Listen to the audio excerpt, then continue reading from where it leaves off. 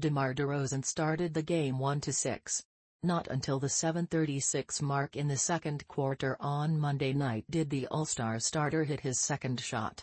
Then, his third, fourth, fifth, sixth, and seventh.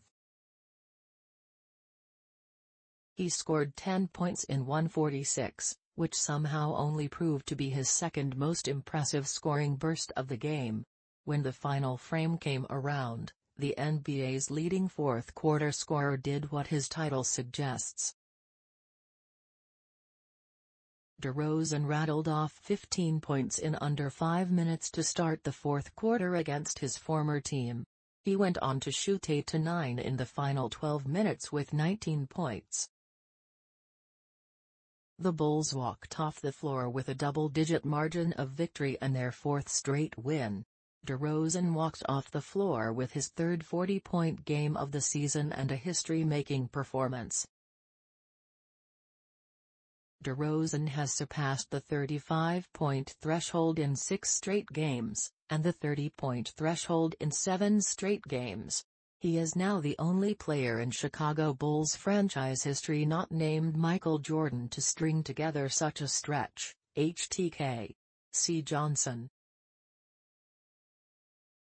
Considerably more impressive, his ability to drop at least 35 points in 6 straight games behind at least a 50% field goal percentage ties Wilt Chamberlain for the longest such streak in NBA history, per ESPN Stats Info. Yes, you read that right. No player has put together a stretch this dominant and this efficient since the 7'1" Hall of Famer in the early 1960s. And, to be sure, DeRozan isn't just shooting right around 50% over these past 6 games. The NBA's fifth leading scorer has averaged a ridiculous 61.0% field goal percentage to go along with his 38.7 points per game. Great players, many of them, can score by taking a truckload of sh. To me, what's so impressive is the efficiency in which he's doing it.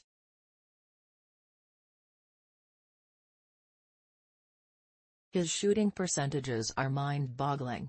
The season DeRozan has put together is no longer just a fun story. Sure, we can chuckle at preseason articles and reshare clips of a painfully proven wrong ESPN panel until the final buzzer sounds. But, even then, we're highlighting the silliness of the past instead of the excellency of the present. The story is no longer about what people said DeRozan couldn't do but strictly about what DeRozan is doing. And what he's doing is playing basketball as well as anyone in the NBA. If the 32-year-old was not a bona fide MVP candidate before, he has to be now. The recent dominance has vaulted DeRozan up to a career-high 27.9 points to go along with 5.2 assists and 5.2 rebounds per game. He currently leads the NBA in total points scored, and his 121.1 points per shot attempt ranks in the league's 90th percentile, per cleaning the glass.